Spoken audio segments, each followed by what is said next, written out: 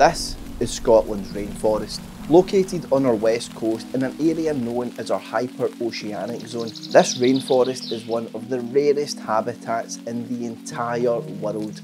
Temperate rainforest. Covering less than 1% of the Earth's land surface, they are even rarer here in Scotland, and the Alliance for Scotland's Rainforest estimates that there's only around 30,000 hectares left. Of this tiny fraction remaining, it's estimated that 40% of these remnants of rainforest have an invasive non-native species of plant that is threatening its future. This is Rhododendron Ponticum. With its light purple flowers and abundant green leaves, you might be forgiven for appreciating this plant as it adds some colour to the Scottish landscape. But looks can be deceiving, and that is definitely the case with Rhododendron Ponticum, as its existence in the Scottish rainforest threatens its very future. This is the story of Rhododendron Ponticum and how it's killing the Scottish rainforest, and what, if anything, can be done about it.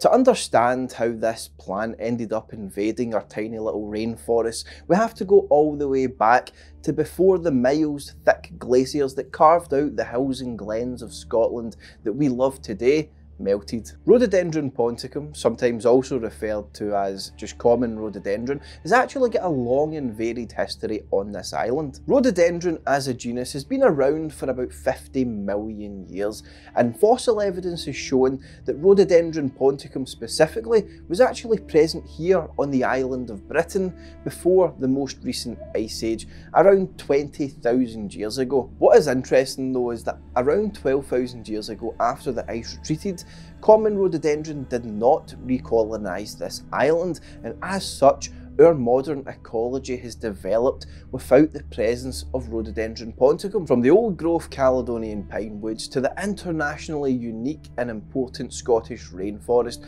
and all of the bogland, lochs and rivers in between, this plant has been absent from the development of these habitats for thousands of years, and its sudden reintroduction into this environment and onto this island is wreaking havoc to an already threatened environment. So how did we get to this point?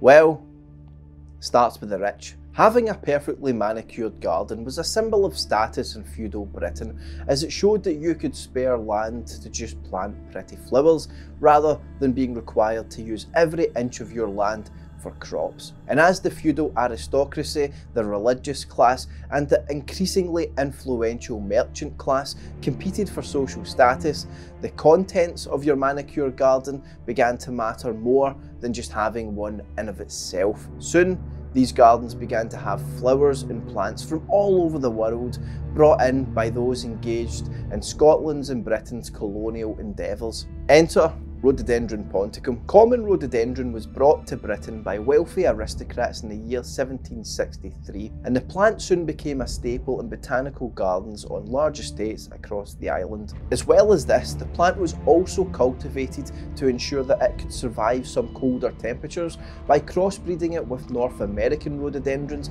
that were a bit more frost resistant. This part is important later. Now, some estates that used their land for game hunting also began to plant Rhododendron Ponticum, as its large bushy structure made its understory the perfect cover for game. It's easy to see why it quickly became a garden favourite, with these large trusses of flowers with a beautiful purple colour known as mauve. But with each plant producing upwards of 1 million seeds per year, it wasn't long before the plant managed to escape from these large estates and began to recolonise an island it no longer belonged to. But why is Rhododendron Ponticum so bad for the Scottish rainforest, I hear you ask? Well, rhododendron loves the climatic conditions produced in our hyper-oceanic zone, which means it has absolutely zero problems growing here. It would have a bit more of a problem growing here if it wasn't crossbred with, say, I don't know, frost-resistant rhododendrons, but here we are.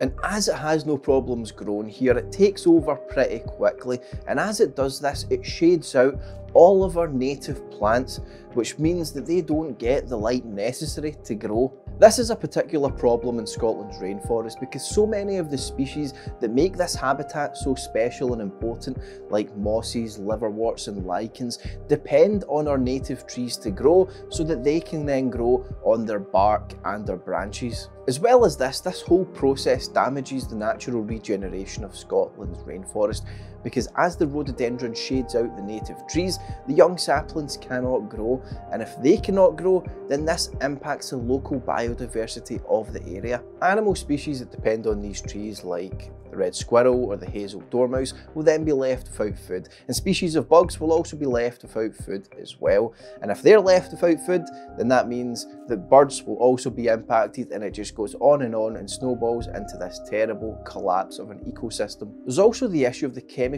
makeup of the leaves themselves. As they fall, they actually take much longer to decompose than native trees, and as they decompose, they are literally altering the chemical balance of the soil.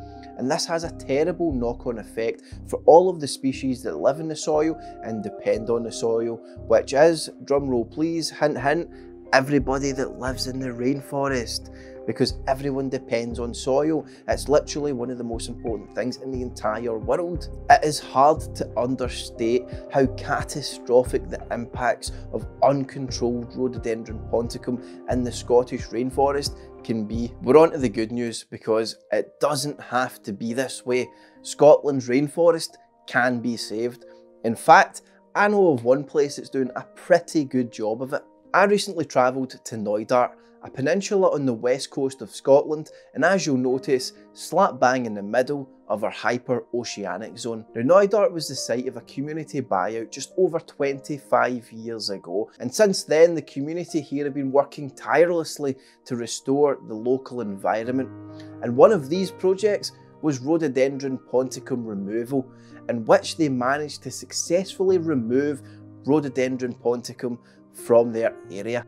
In fact, they've done so well in protecting their remnants of Scottish rainforest that the launch of the new strategic approach for managing Scotland's rainforest was launched here in Knoydart, and I chatted to the Knoydart Forest Trust to learn more about it. The rainforest strategy is about having a kind of joined up strategy to support the kind of fragments of the rainforest that exist up the west coast. And there's lots of work that we've been doing that we've been doing anyway, which has benefited the rainforest that's here. The rhododendron eradication and the deer management being the kind of two key things from Knoydart's point of view. And I think because we've been doing that, it was recognised that we were one of the kind of community-led examples where we'd managed, because we've been doing it for so long. You can see the progress, because it does take a long time. Woodlands don't, recover or expand overnight. So I think the paper was the strategy was launched here. Partly because we've been doing it for a while. In terms of the habitat, it was just disastrous. You couldn't grow anything. But also round about the village and up about halfway up into the woods, things weren't growing because of the roadies. So yeah, watching that transform over time has been pretty amazing, just to see the land recovering. And watch that process has been great. And then the kind of patchwork of new woodlands that have been planted is just helping link it all up. There's some really rich, diverse old woodland at Scottish, which is part of the Atlantic rainforest. So that's being protected from the deer, but also with having these other new pockets of woodland, hopefully it'll expand and grow. There's no doubt that Knoydart is a special place filled to the brim with special people, but there's also no doubt that if they manage to do it, then so can communities and organisations all over Scotland. And despite the seemingly dire fate awaiting Scotland's rainforest, I really hope that your main takeaway from this video is that not only can Rhododendron Ponticum be controlled, but Scotland's rainforest can be saved. And if you feel like that's something that you feel passionately about and you care about and you want to help, then I'm going to leave a bunch of links in the description where you can check out organisations working around the clock to help save Scotland's rainforest. And if you like videos like this, I'll also leave a link down there where you can support me as well. Thanks for watching, catch you after.